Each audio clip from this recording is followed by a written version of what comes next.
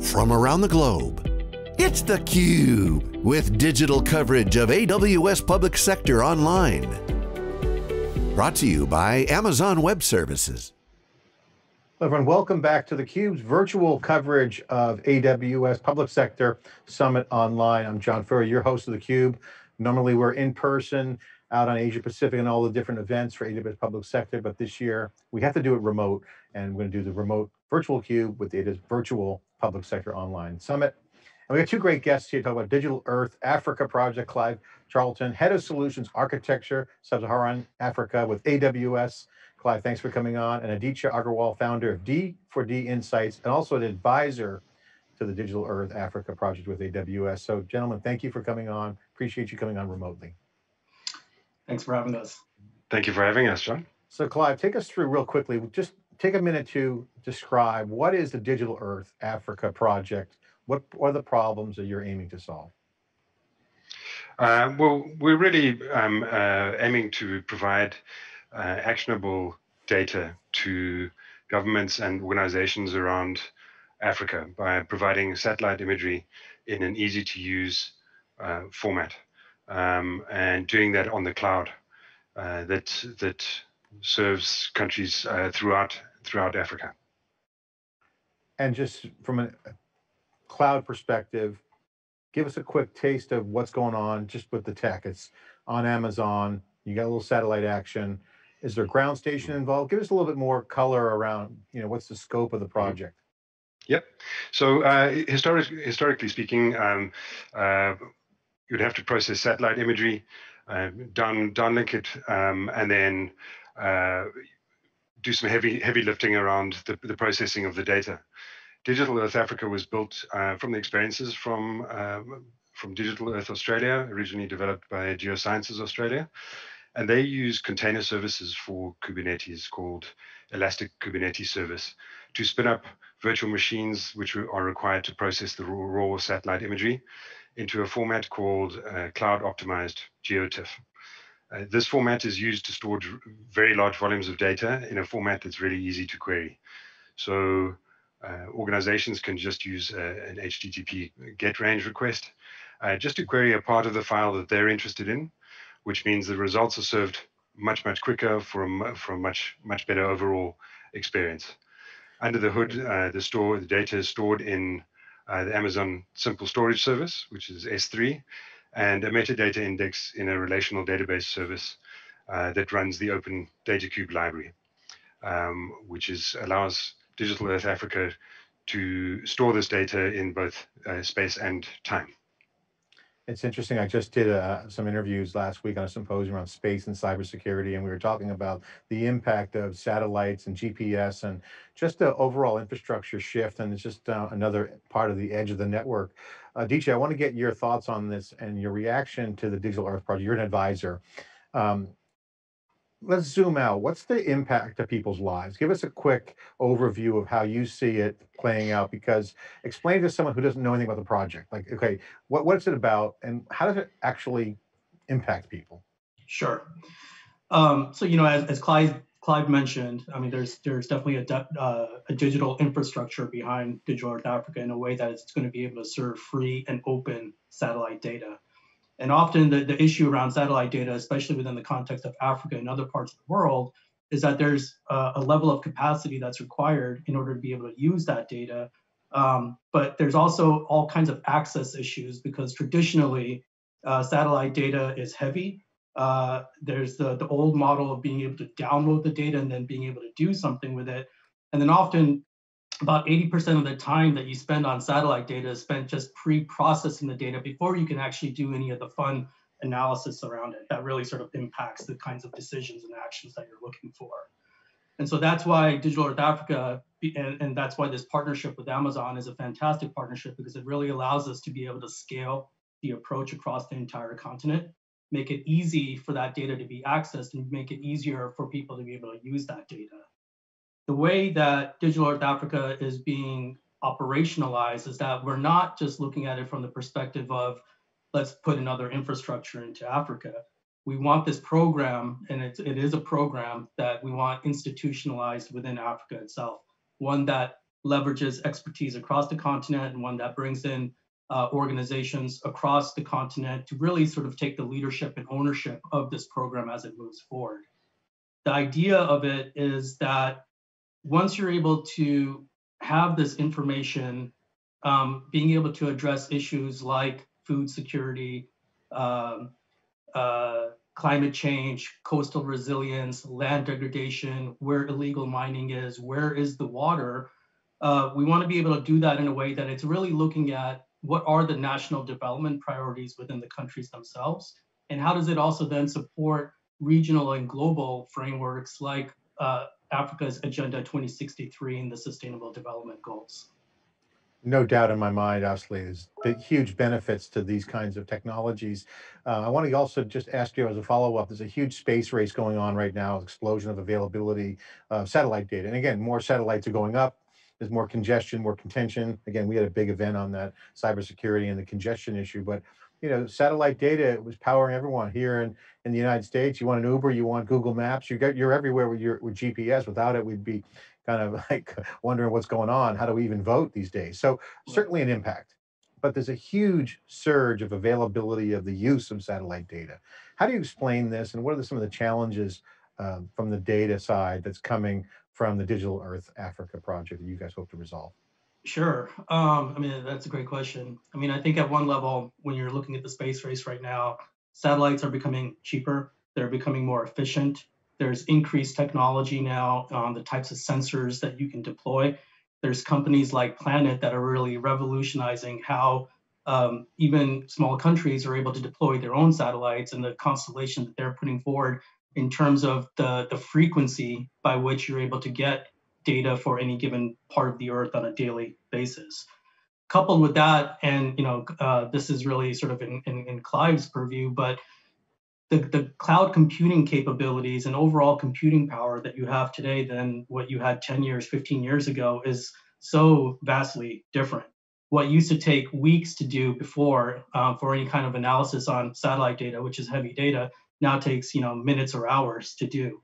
So when you put all that together, again, I think it really speaks to the power of this partnership with Amazon and really what that means for how this data is going to be delivered to Africa, because it really allows for the scalability for anything that happens through Digital Earth Africa. And so, for example, one of the approaches that we're taking as we identify what the priorities and needs are at the country level, let's say that it's land degradation, there's often common issues across countries. And so when we can take one particular issue, test it with additional countries, and then we can scale it across the whole continent because the infrastructure is there for the whole continent. Yeah, that's a great point. There's so many storylines here. We'll get to Clive in a second on sustainability. And I want to talk about the open data platform, obviously open data. Having data is one thing, but now trained data and having more trusted data becomes a huge issue. Again, I want to dig into that for a second, but Clive, I want to ask you first, what region are we in? I mean, you guys obviously have a great, first of all, we've been covering the region expansion from Bahrain all the way through, as it moves around the world. Probably soon in space, there'll be a region, Amazon space station region, probably someday in the future. But what region are you running the project out of? And why is it important? Can you share the update on the regional piece? Well, we're very pleased that Digital Earth Africa is using the new Africa region in Cape Town in South Africa, which was launched in April of this year. It's one of 24 regions around the world, and we have another 3 new regions announced. What this means for users of Digital Earth Africa is that they're able to use the region closest to them, which gives them the best user experience. It's the quickest connection for them. But more importantly, we also wanted to use an African solution for African people. And using the Africa region in Cape Town really aligned with that thinking. So localization on the data, latency, all that stuff is kind of within the region, within country here for Amazon. Right. Yeah. And why is that important? Is there any other benefits? Why should someone care? Obviously, there's failover options, having other countries to go to, but why is having something in that region important for this project? Well, it comes down to latency for the users. So being as close to the data as possible is really important for the user experience, especially when you're looking at large data sets and big queries. You don't want to be waiting a long lag time for that query to go backwards and forwards between the user and the region. So having the data in the Africa region in Cape Town is important. So talk about the region. I love when these new regions roll out from Amazon, because obviously there's huge build out CapEx and there's huge data center servers and everything. Sustainability is a huge part of the story. How does the sustainability piece fit into the data initiative supported in Africa? Can you share some updates on that? Well, this project is also closely aligned with the Amazon Sustainability Data Initiative, which looks to accelerate sustainability research and innovation, really by minimizing the cost and the time required to acquire and analyze large sustainability data sets. So the initiative supports innovators and researchers with the data and tools and technical experience that they need to move sustainability to the next level. These are public data sets and publicly available to anyone. In addition to that, the initiative provides cloud grants to those who are interested in exploring the use of AWS technology and scalable infrastructure to serve sustainability challenges of this nature. Aditya, I want to get your thoughts on this comment that Clive made around latency. And certainly having a region there has great benefits. No need to harp on that. Everyone knows I'm a big fan of the regional model. But it brings up the issue of what's going on in the country from an infrastructure standpoint. A lot of mobility, a lot of edge computing. I can almost imagine that. So how do you see that evolving from a business standpoint, from a project standpoint, data standpoint? Can you comment and react to that edge angle? Yeah, I mean, I think that the value of an open data infrastructure is that you want to use that infrastructure to create a whole data ecosystem type of an approach. And so from the perspective of being able to make this data readily accessible, making it efficiently accessible, and really being able to bring industry into that ecosystem, because what we really want as the program matures is for this program to then also instigate the development of new businesses, entrepreneurship, really get the young people across Africa, which has the largest proportion of young people anywhere in the world, to be engaged around what you can do with satellite data and the types of businesses that can be developed around it. And so by having all of our data reside in Cape Town on the continent, there's obviously technical benefits to that in terms of being able to apply the data and create new businesses.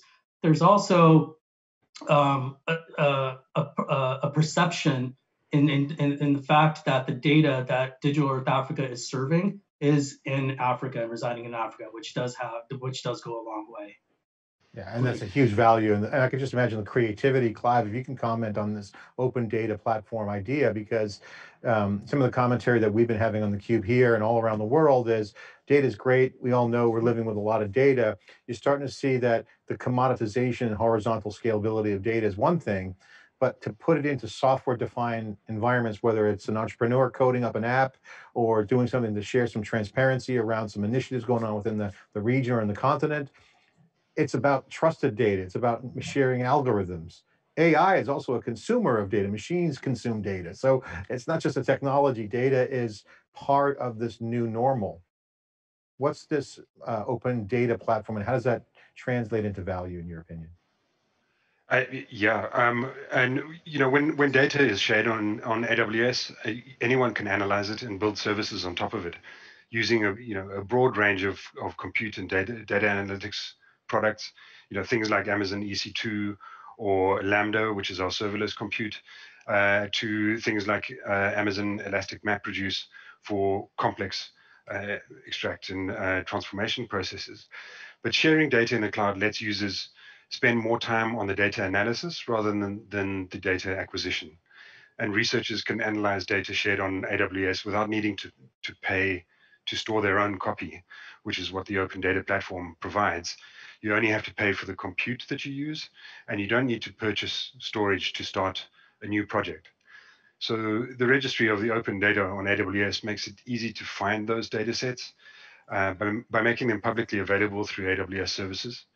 And when you share your data on AWS, you make it available to a large and growing community of developers and startups and enterprises all around the world. And we've been talking particularly around Africa. Yeah.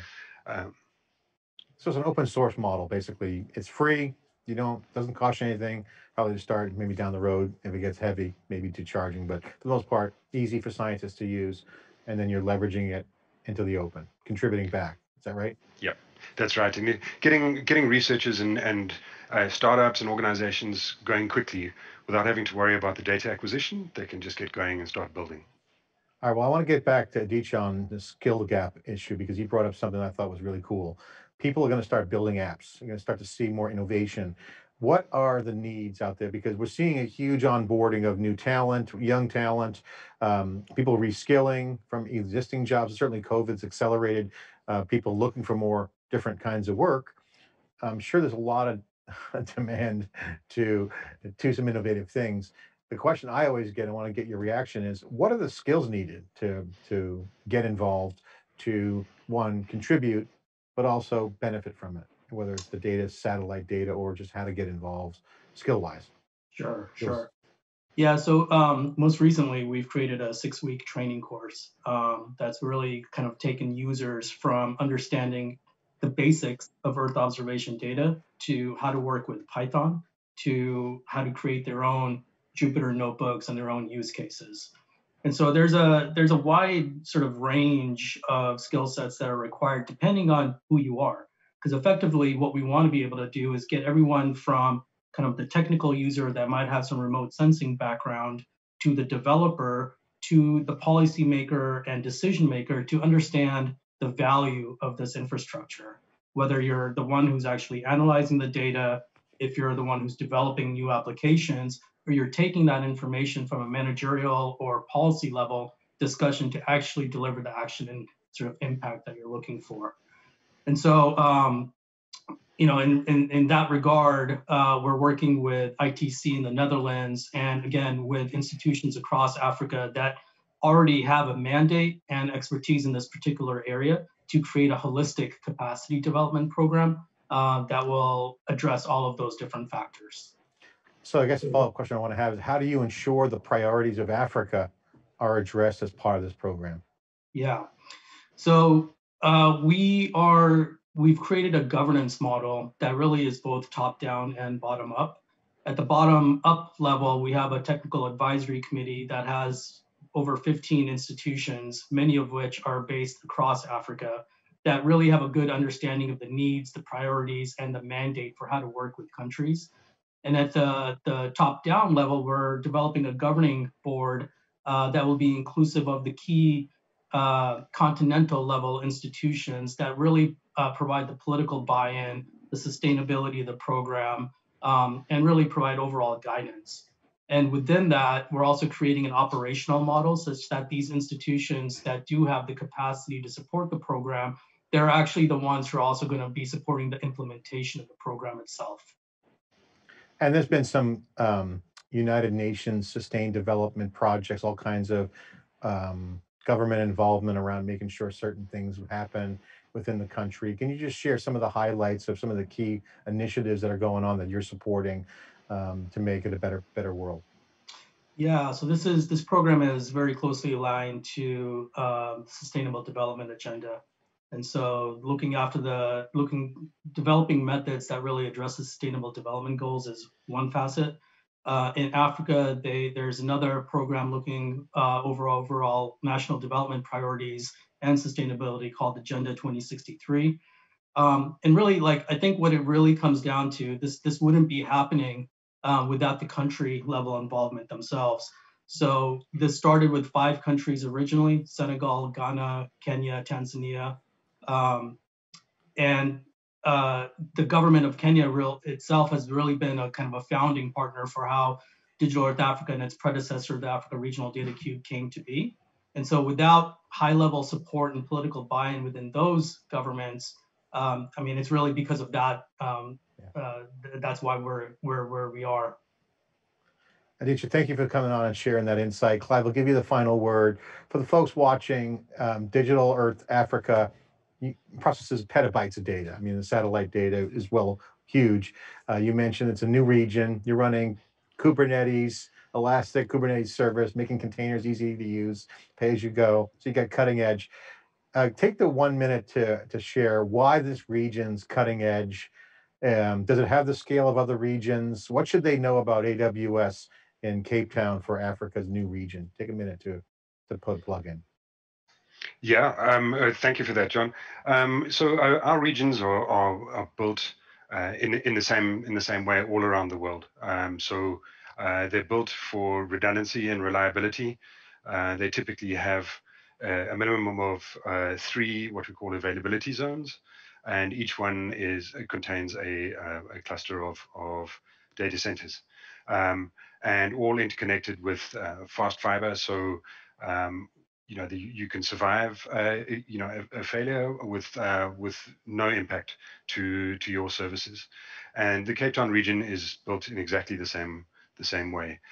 We have most of the services available in the Cape Town region, like most other regions. So as a user of AWS, you can have the confidence that you can deploy your services and workloads into AWS and run it in the same way, with the same kind of speed and the same kind of support and infrastructure that's backing any region anywhere else in the world. Well, great. Thanks for that plug. Aditya, thank you for your insight. And again, innovation follows cloud computing, whether you're building on top of it as a startup, a government or enterprise, or to make society better, in this case, the Digital Earth Africa project. Great story. Thank you for sharing. Appreciate it. Thank you for having us. Thank you for having us, John. I'm John Furrier with theCUBE, virtual, remote, not in person this year. Hope to see you next time in person. Thanks for watching.